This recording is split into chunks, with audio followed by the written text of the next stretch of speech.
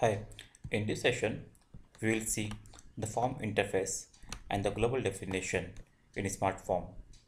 Okay, so go to our smart form, click on change mode. Here you can see the form interface and the global definition. So before going into this, as we know, so every smart form required a driver program to run that smart form. Okay, so through driver program, we can pass the variables, structures, or tables as an input to the smart form. Okay, let's say you're creating a purchase order smart form. So you can simply pass from the driver program either the purchase order number. A smart form will accept that purchase order number as an importing parameter. And we can write the complete logic in the smart form that can be displayed on the layout. Second, we can write complete logic in the driver program and we can pass the purchase order number along with all the tables that can be EKKO, EKPO, LFA1. All tables we can pass as an input to the smart form. And without writing any code in the smart form, you can just display the values from the received tables and variables on the layout. Okay, so in the form interface, you can see the import parameter. This value will come from the driver program. So let's declare one value as IP underscore EBELN. I'm taking just only the purchase order number as an input from the smart form or from the driver program. This will type as EBLN. Okay, we can make as pass by value or optional. If you want to pass the table from the driver program, then in the tables you have to mention the table name and the type. Okay, now as we have declared the IP underscore EPLN, that is a purchase order number inputting parameter. Now let's do some data declaration. So in the global definition, we can declare the global variables. That is nothing but a data declaration. That can be a variable, that can be a structure or a table. In the type, we can do the type declaration.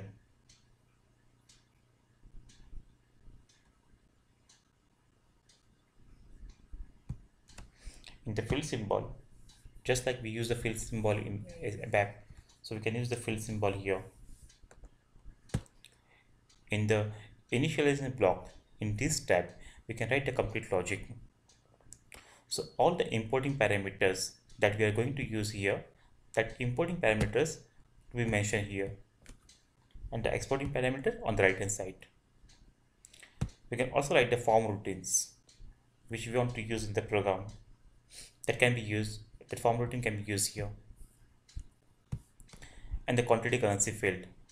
If you are using any quantity currency field, just mention that field name which is declared here in the global data. That field name you have to display on the left hand side, and the corresponding type you have to mention here. So system automatically assign the properties of that field. Okay, now let's go to global data. So as we have already declared the GS underscore EKKO, type this. Now we'll take as the EKPO. Let's say GT underscore EKPO. Type is standard table of EKPO. Declare one work area for the EKPO. Type EKPO. Now let's declare some type declaration for the vendor name. So just like ABAP coding we can do here. Begin of TP underscore LFA1, end of TP underscore LFA1, listener, type listener, take name 1 as type name 1. Okay, So we have done a type declaration. Now difference to this type, we'll create a work area and the internal table. gs underscore lfa1 type tp underscore, I think I've done lfa1 listener, I think lfa1. Okay, type tp underscore lfa1. Now gt, okay, we can only work area, we don't require the table here.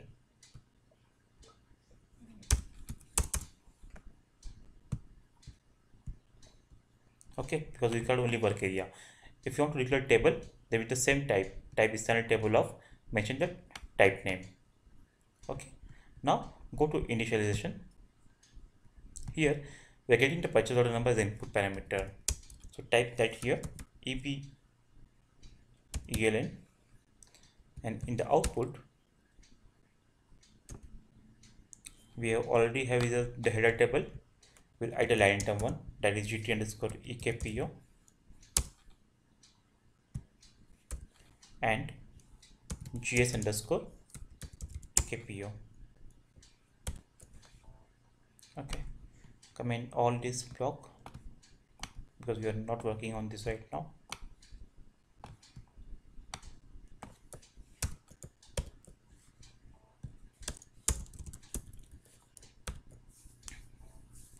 Now we can write complete logic here. Select single all from ekko into corresponding fields of gs underscore ekko, where EPLN equal to this value. Okay,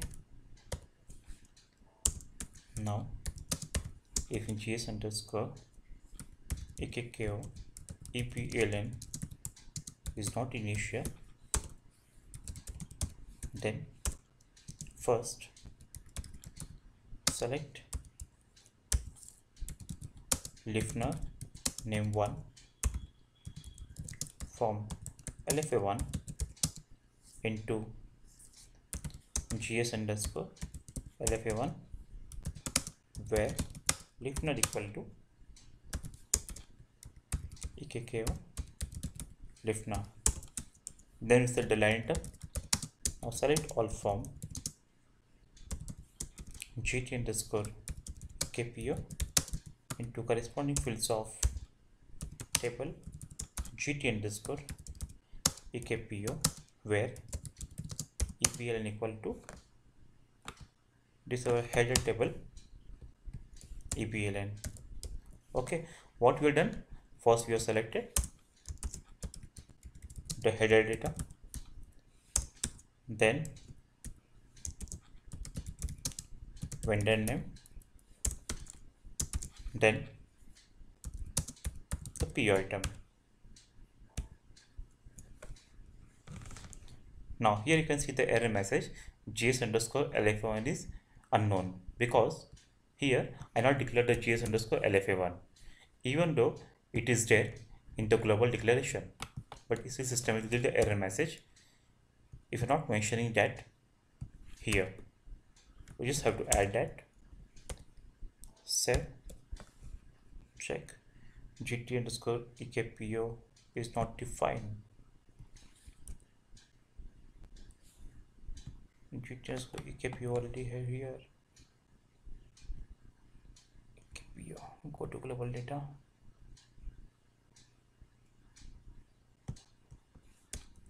gt underscore ekpo, type is standard table of ekpo. Why it is giving error message? Go back. Oh, sorry. Select single all from ekpo into corresponding fields of table gt underscore ekpo. Now save, check, again giving error message. This is the complete ABAP coding. Okay, this is complete ABAP coding which we write in the AC38. That complete logic we can write in the initialization block. Okay, now what we'll do, go to First go to ME23 and this is the purchase order number. Go to SE16 AKPO. What we'll do, we'll print the value, we'll write some logic.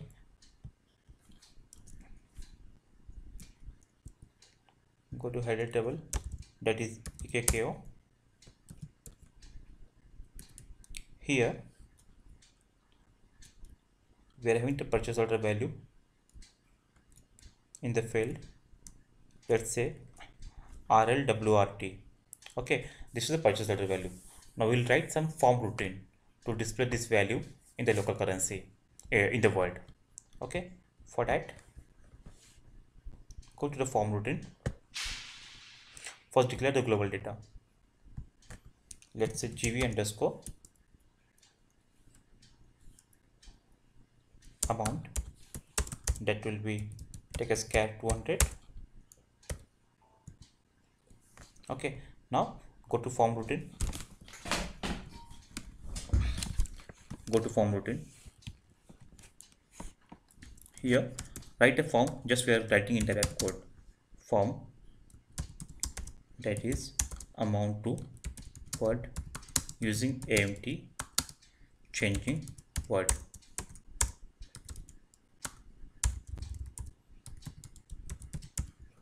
Okay, what I want to do, as an input I will be getting the values amount and we want to convert that into word. Okay, so in the form routine we are adding this form, and to add any function module we have to click here, that is a statement structure. In the call function, enter the function module name. So I am using the function module name HR underscore I underscore change underscore INR words. Okay. Here pass the amount, and in return we'll get the value in word. Save, check, activate. Again go to initialization. Now what we write here, perform, that is AMT2 word using GS underscore EKKO. What is the field name? RLWRT, that is RLWRT, and changing GV underscore, what is the field name? Amount, GV underscore amount. Now we have to add that here.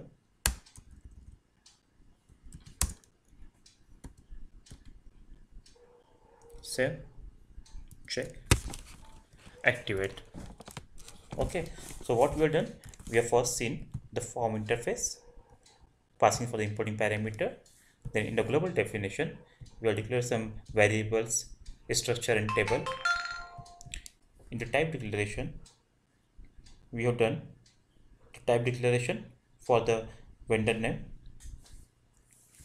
Field symbol we will not use, that we'll see in the actual program. In the initialization we can write a complete block.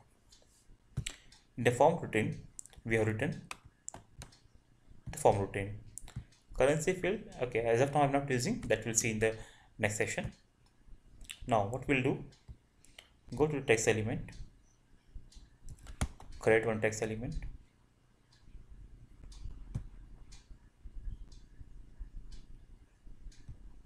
Now let's say PO number, PO number.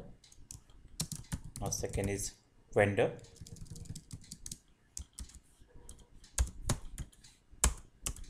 third we write the total PO value in words.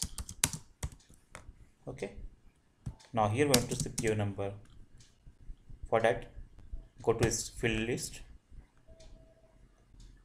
go to global data.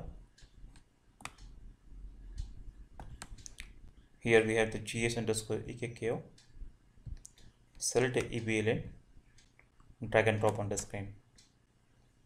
Okay, now second we have the vendor, drag and drop lift now here, give space, take the name. Now total PO value in words. You can directly drag and drop from here, or just go to the insert field here, GV underscore amount, sell, check, activate, execute. Now here we have to pass the purchase order number.